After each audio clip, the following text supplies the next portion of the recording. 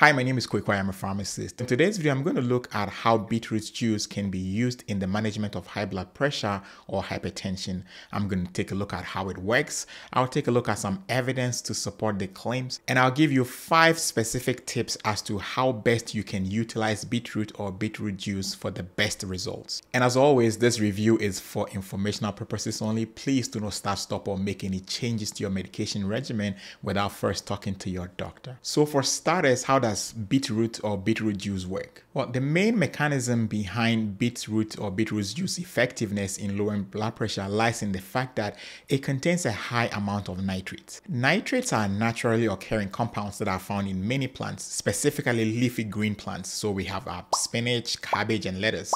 They are all rich in nitrates. However, beetroot contains about the greatest amount of nitrates, about 250 milligrams per 100 grams. When you consume nitrate-rich foods, some of the nitrate is absorbed into the bloodstream and carried all over the body to the various tissues.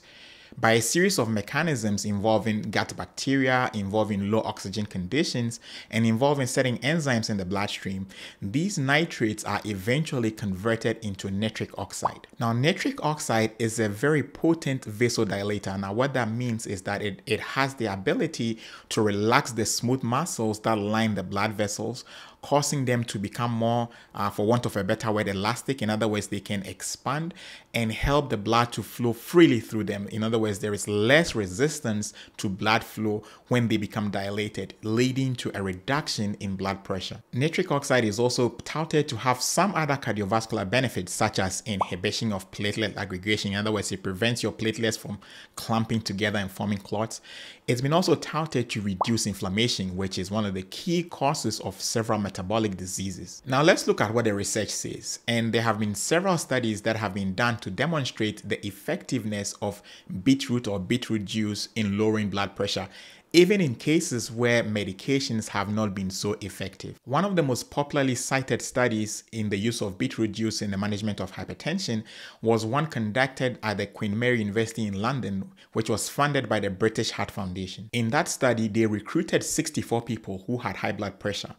Now, half of the 64 people were already taking medication, but they were not reaching their target blood pressure goals, and the other half had not yet been started on medications. The participants were randomly assigned to either take a 250 milliliter glass of beetroot juice daily for 4 weeks, that's about 8.5 ounces or so daily for 4 weeks, while the other half did not take any beetroot juice, they took a placebo. All participants had their blood pressure monitored at regular intervals using 24-hour ambulatory blood pressure monitors. The results show that the participant that actually took the beetroot juice had their systolic blood pressure, the top number, reduced by about 8 millimeters of mercury, and their diastolic, which is the bottom number, reduced by about 4 millimeters of mercury.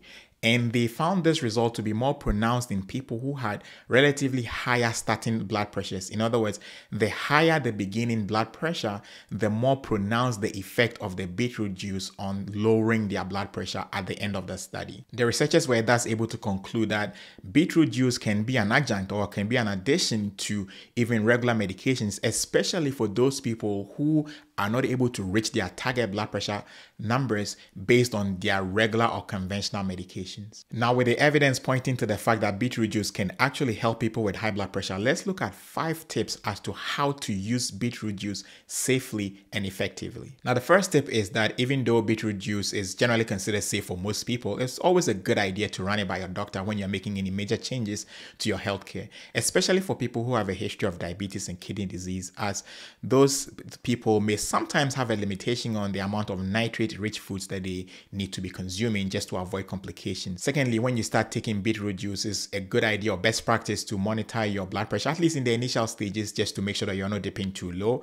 Maybe there needs to be some adjustments to the quantity you're taking, or they maybe need to adjust your regular medications. Maybe there may be some dose decreases that may be warranted once you start taking beetroot juice. So definitely good idea, best practice to monitor your blood pressure once you start taking beetroot juice. Third thirdly, you should be aware of some potential side effects, which is usually virtually non-existent, and except in a few cases where some people would experience some stomach upset, some diarrhea here and there.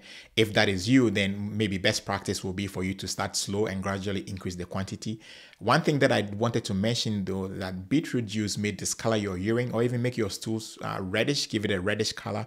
This is not dangerous. Usually it's temporary, will go away, and it's nothing to be worried about. It's just the color of the beetroot juice that is manifested in your stool or in your urine. So for most people, that is not a problem. Number 4 is that be careful about the kind of beetroot juice that you buy. Make sure you're buying one that is ideally organic, free of preservatives, and better still, you can juice your own beetroot juice at home. I mean, you can get a juicer and do your own juicing. That is what I recommend. But if you are busy, if you're on the move and you don't have a juicer, there's always a beetroot juice powder, which you can get on places like Amazon. I can put a link in the description to some of the recommended products. You can just grab beetroot powder and just mix it in water and you're good to go for the busy guys. But ideally, I prefer to juice your own natural beetroot juice at home. Number 5 is the dosage. And with most other natural substances, there's really not a standardized dose for beetroot juice. However, most of the studies use between 250 and 500 milliliters of beetroot juice, which tend to do the trick for most people without the attending side effects. So there you go, beetroot juice, a very natural alternative to managing your blood pressure if traditional medications have not worked. Thank you for staying through. On your screen now is another video that I did, which I believe you will find interesting if you stay to the end of this video. Thank you so much. Stay blessed and catch you on the next video.